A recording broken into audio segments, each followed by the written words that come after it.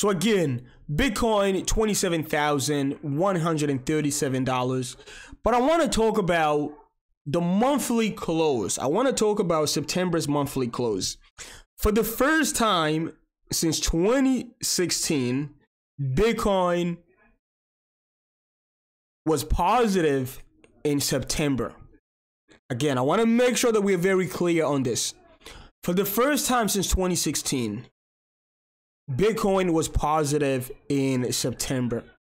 If you watched many of my recent updates, especially this week, we were talking about, are we going to see a drop in the price of Bitcoin as we close September? All right, we talked about that. And if you look many of my recent content, and I want to make sure that I'm very clear on what was happening, what we were talking about. If you look at many of my recent updates, right, we were talking about a potential crash sometimes this week or this last, couple of days before the monthly close yesterday. And for the first time since 2016, September, Bitcoin was positive. So the reason we were talking about a potential drop in the price of Bitcoin as we head towards, the last hours of September was because historically, September is bearish. And if you look at the average of the last couple of years, it is anywhere between 3 to 7%. So now that we have a positive September, I want to talk about what these last couple months could potentially look like. I want to make sure that I'm very clear. We are not predicting what Bitcoin is going to do. What we are doing right here is looking at past performance.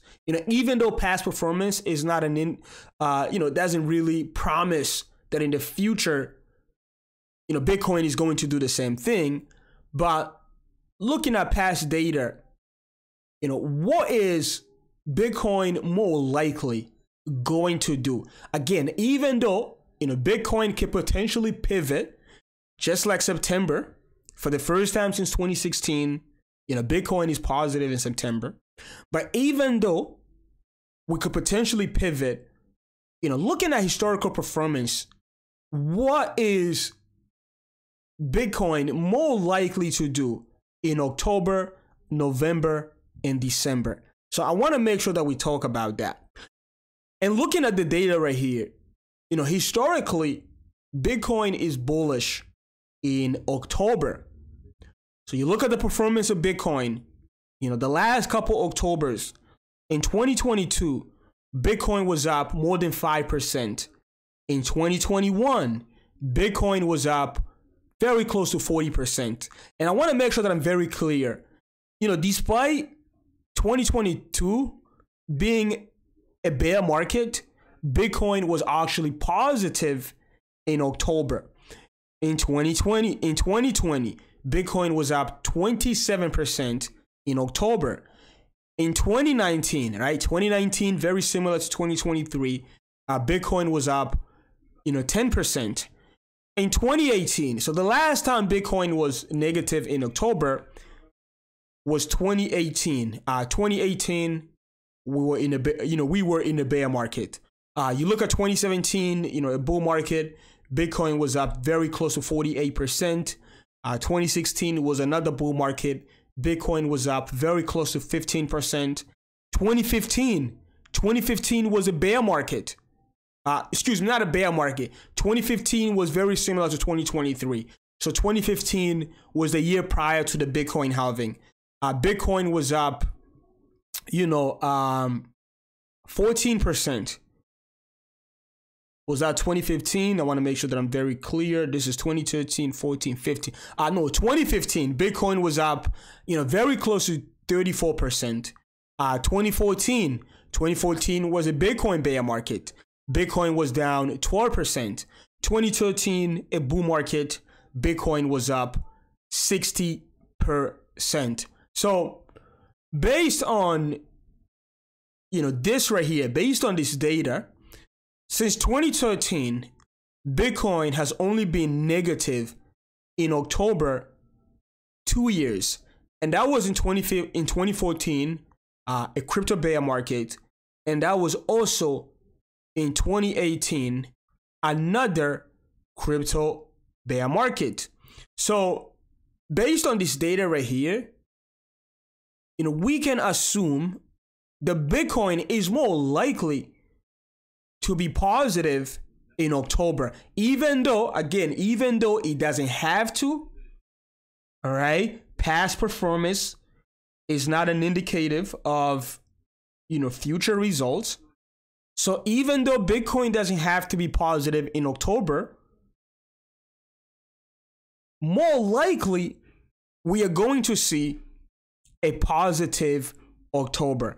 But again, I want to make sure that I'm very clear on this. Bitcoin can potentially pivot. It doesn't have to be positive in October. Just like since 2013, Bitcoin has been positive in October majority of the time.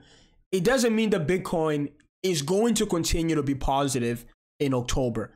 We could potentially pivot and we could potentially get a negative October in 2023. Now, something that I want to say that is actually going to support, a case where Bitcoin is negative in October is what the performance of Bitcoin tends to be the year prior to the Bitcoin halving. The year prior to the Bitcoin halving, we tend to be positive for 6 to 7 months, all right, plus or minus. It could be, positive for more than 6 months, or it could also be negative for less than 6 months, all right? And we also tend to be negative for 6 or 7 months, or less than 6 months, so 5 months. So when you look at the performance, of Bitcoin in 2023, all right, so far, I want to show you how many months Bitcoin has been positive in 2023. We were positive in January, that's 1. Positive in February, that's 2. Positive in March, that's 3. Positive in April, that's 4. Positive in June, that's 5. Positive in September, that is month number 6. So far, for half of 2023, Bitcoin has been positive. So because historically, Bitcoin tends to be, positive for half of the year and positive and negative for the other half of the year, one can assume that October, November, and December are going to be negative. All right. But if we get 7 months of positive performance, then in these last 3 months, one of these months is going to be positive. So it could be October, it could be November, or it could be December. The beauty of something like this is that nobody has, a crystal ball on what the price is actually going to do. And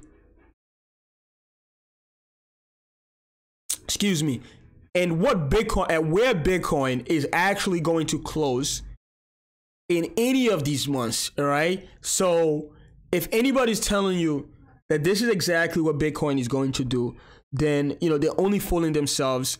We are all speculators. At the end of the day, nobody knows exactly what Bitcoin is going to do.